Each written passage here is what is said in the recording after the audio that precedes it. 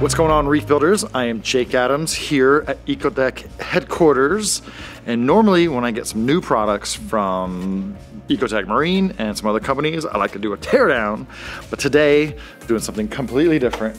I want to be building a product from scratch, and I got the president of Ecotech Marine? Yeah, Tim Marks, Director of Manufacturing. The point is that Tim handles a lot of the manufacturing, and so what we're gonna do today is we're gonna just walk around before the assembly line for the Versa pump is ready. We're gonna walk around and we're gonna assemble the goods that go inside one of these devices and talk about the parts that put it together and why they matter and why and how this is very different from a lot of other dosing pumps, right? Every dosing pump. Every dosing pump. All right, what do you want to do? Well, how do you want to start? All right, well, let's go to the mill. We'll start with the rotor, which is kind of the bread and butter of what makes a dosing pump work. This is the business end. Yeah. Yes. So basically what we do is we start with our rotor assembly. Is that a CNC mill over here? Yep, CNC mill. We're still in the early stages of production, so I haven't fully tooled up, and I'm only running 2 parts at a time right now. But we'll get a lot more. You press the go button, and what we're doing now is putting a very precise bore down the center of the rotor. The purpose of this bore is to accept 2 sealed and greased ball bearings. So one thing that people don't understand is, like, once the product is designed, someone has to figure out how to get it made efficiently, quickly, and without any faults. And so, reliably. So that's kind of his job. He engineers how the products get made. Get manufactured. Yeah.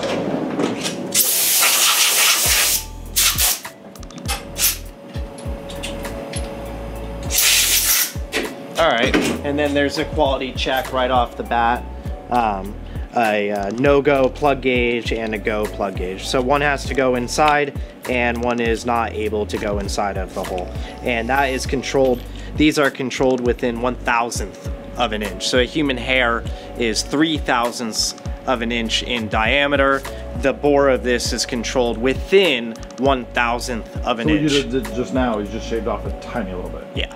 So the next step is, and again, we're not fully tooled up at the production stage yet. Yeah, this is almost like experimentation, right? Well, we're trial done. and error? We're done with the specs and the manufacturing method, but we haven't actually like multiplied it times 10, so to speak. So the next step is we take these precision greased and sealed ball bearings, and we'll install them onto a custom arbor on this little arbor press. Nothing special in this particular case.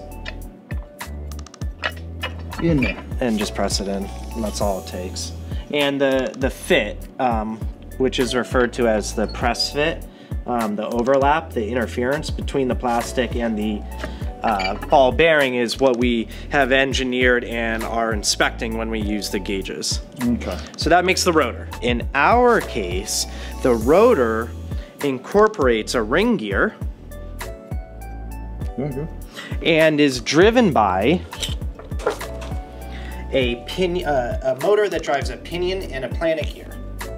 And what makes the Vectra unique is that the motor shaft also acts as the axis of rotation for the rotor.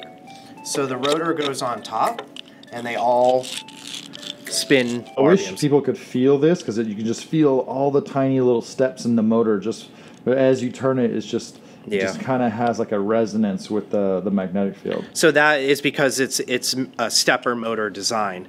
This is a gearbox. I remove the planet gear and just spinning it, you know, it'll sit there and spin for a very long time, very little run out. And that precision nature of this assembly is what we designed and engineered. And that's really what makes us who we are, is that this is not an off-the-shelf dosing pump at all. This is designed from the ground up. This is our motor design. I mean, even the... Well, I've never seen a pancake-style stepper motor.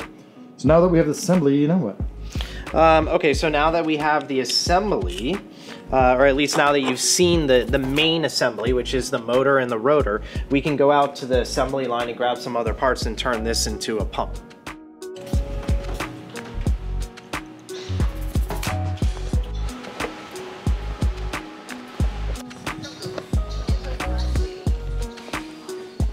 So this is the future site where the Versa dosing pump is going to be assembled, but right now it's not fully set up. Again, we're just wrapping up the manufacturing details.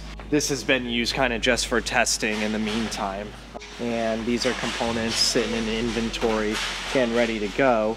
But what I'll do is I'll grab the parts that we need to actually create a Versa.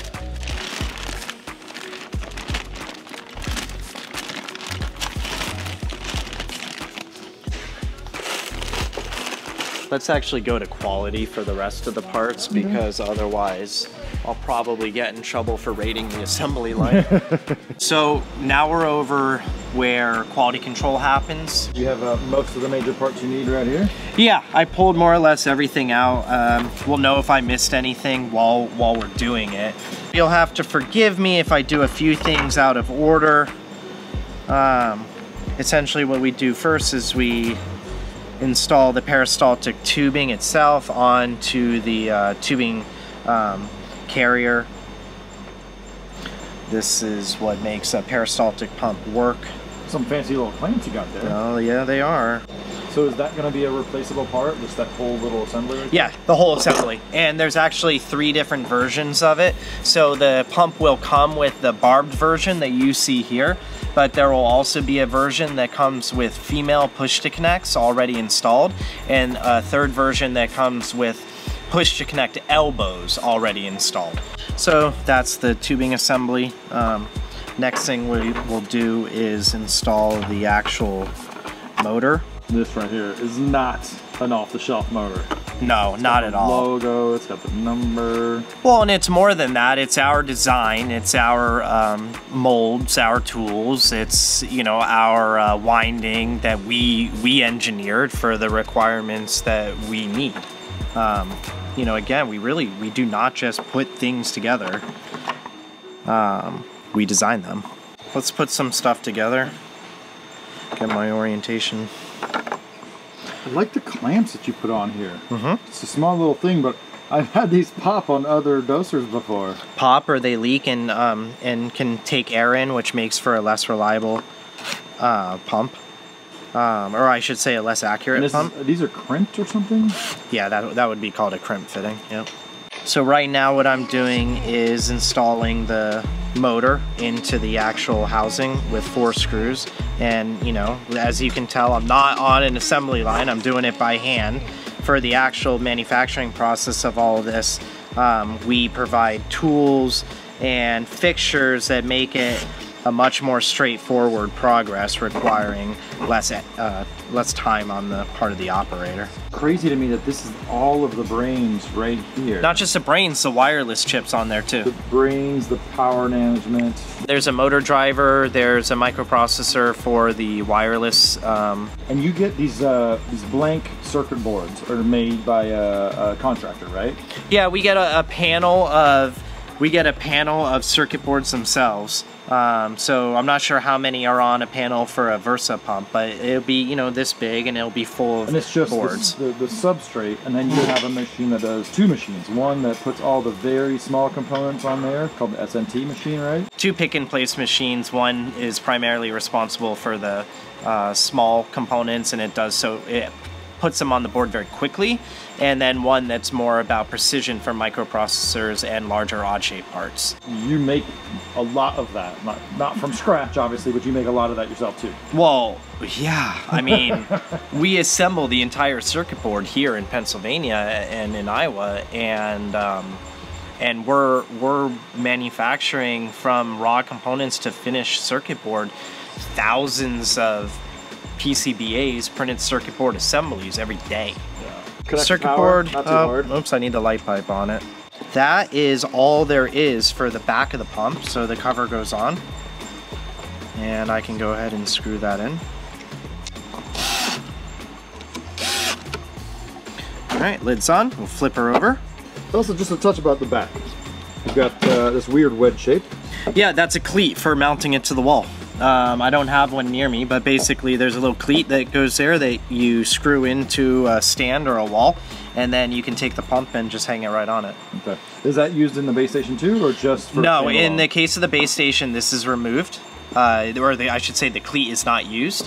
And we use some of the geometry here, here, here, and here to mount it. Yeah, and it's a spring-loaded clip, so it'll pop right onto the base station, and then to remove it, you actually push a button and pull it. And this is that little jack.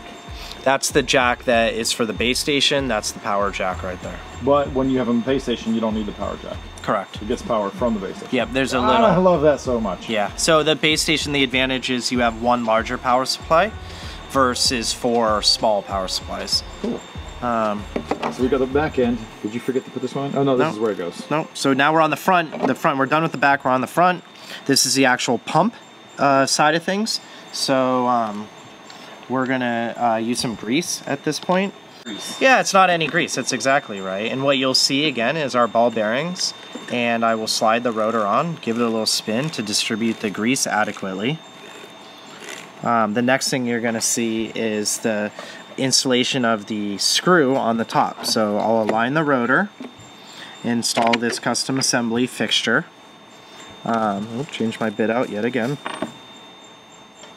And I can come in with this custom screw, and I will assemble it to a specific torque. And then next thing, and last thing I should say, is I'm gonna actually grease the rollers. In our accelerated wear testing, which is start-stop conditions and over higher RPM than it would actually achieve in production, I mean, we probably have done 100 years worth of water changes, and it just works. With one pump. Yeah. And we've done so multiple times with multiple pumps. So that's the advantage of having 4 ball bearings. There's 2 ball bearings in the motor, 2 ball bearings in the rotor. Engineered polymers for everything else that is incorporated. That's why we designed our own peristaltic pump versus buying one off the shelf. You buy one off the shelf and, well, I mean, there's a lot of those products that you can buy if that's what you want, but that's not what we want. The last thing that goes on is the lid. Dude, I love the styling. I really do love the styling. So the hardware for this is completed. Yep. Right?